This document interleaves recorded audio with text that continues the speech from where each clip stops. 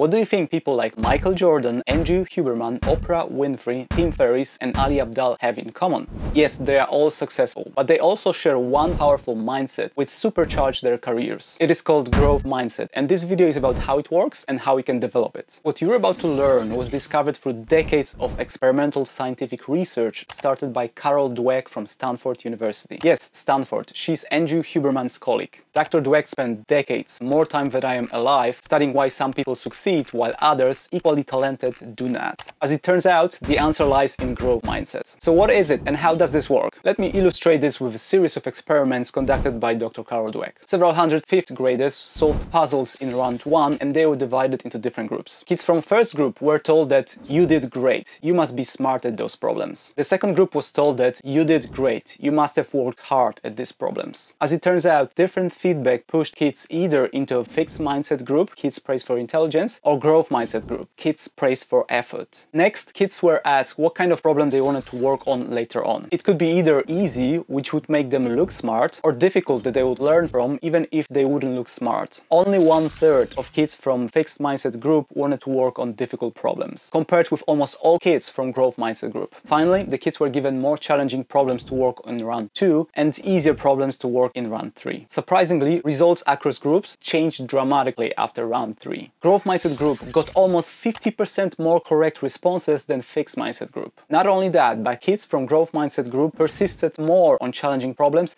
and enjoyed them more. Additionally, kids from fixed mindset group were almost 3 times more likely to cheat when representing their scores. And they were significantly more likely to think that they were not smart after facing challenging problems. This happened despite the fact that kids in each group had the same abilities. In summary, people with growth mindset know that they can improve through effort, thrive on challenges, don't tie their identity to outcomes, so they see failures as a way to learn and grow. And this is strikingly effective strategy for life. That's why people like Michael Jordan, Andrew Huberman, Oprah Winfrey, Tim Ferriss and Ali Abdaal are paragons of growth mindset. Let me give you a more personal example. When I was younger, I used to think that people were born with fixed natural abilities, talents and intelligence. Success and failure in life were simple consequences of that fact. So I had to be careful, stick to things that I was good at, otherwise people will see that I am talentless or stupid. Effort was for people that didn't have natural abilities, as naturals are good at things from the start. Challenging tasks were dangerous, as they could expose lack of intelligence or natural abilities. Failure was devastating, as it was a clear sign that I was a loser, a person with no talent. Asking questions would show that I am not smart. And feedback was only needed by people without natural high abilities. As a consequence, I was always procrastinating, avoiding efforts, challenges and situations where I could fail. My life sucked, and I was on a terrible trajectory. I didn't know that these were all consequences of my fixed mindset. After reading Carol Dweck's book Mindset, I started developing my own growth mindset. I understood that I could grow, improve all my abilities and skills. Effort became enjoyable, as it was the path to mastery. I started seeking challenges wherever I could and seeing them as opportunities. Failures become great learning experiences. Feedback and asking questions became great sources of information on how to improve. With all that, I unleashed a new learning machine, and my life was transformed in years that followed. But let's put my anecdotal data aside. Are there any large-scale studies showing benefit of growth mindset? Yes, indeed. In a longitudinal data from over 300,000 students from California, growth mindset produced significantly higher academic achievement gains. And in a PISA study of more than 500,000 students from 74 countries, growth mindset produced higher test scores in 72 out of 74 countries. Students with growth mindset had significantly lower fear of failure, higher belief in their capacity to reach their goals, they had higher motivation to master tasks, and valued learning significantly more. That's all wonderful.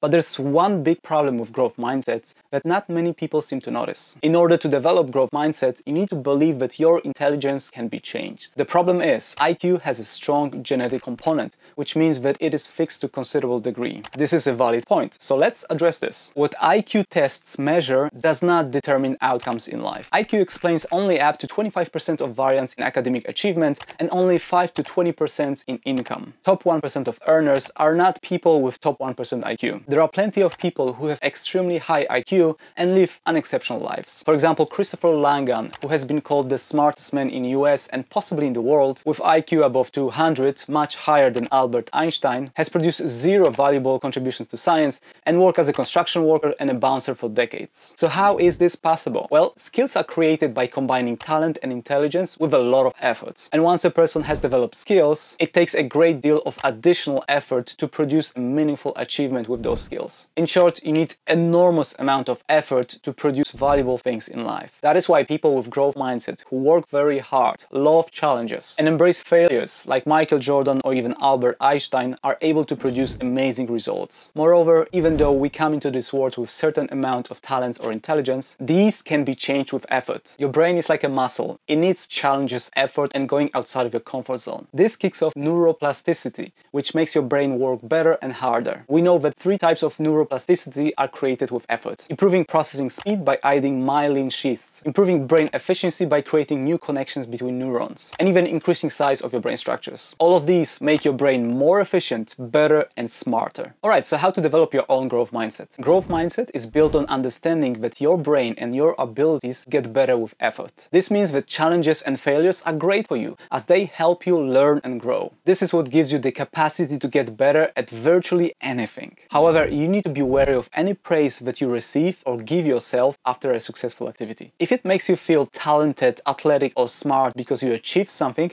it will be a problem. That's because the next time you fail in a similar task, you'll likely feel that you're stupid or incompetent. Subsequently, you will start avoiding challenges and risks in order to protect your positive "I'm smart" identity. Now that's fixed mindset, which will harm your growth and future. Instead, always focus on effort and learning. This is the best recipe for your long-term growth and success. Remember that when you start a new activity, you won't be good at it. Progress and growth takes time, so don't get discouraged at the beginning. Growth mindset, it's not all or nothing. It's on a scale or spectrum. Moreover, you can have growth mindset in some areas of life and none in others. The important thing to understand is that you can develop and improve your growth mindset in all areas of life with time. And if you're struggling, ask yourself, what would an ideal version of you with growth mindset do or say in that situation? And then do exactly that. Get a little bit closer to that version of you. Remember, small changes consistently applied will have radical positive effects in the long term. In summary, growth mindset will make it easier for you to start an activity, stick with it, rebound after failure, and stay hungry. Growth mindset will transform your life. And lastly, there's no way of sugarcoating this. Sometimes things will be tough, but know that discomfort has many positive benefits. You can watch my video on discomfort to learn more. And if you want to go even deeper about growth mindset, Andrew Huberman has recently released his own long video on growth mindset on Huberman Lab, just as I was working on this video. I guess he simply wanted to steal my thunder.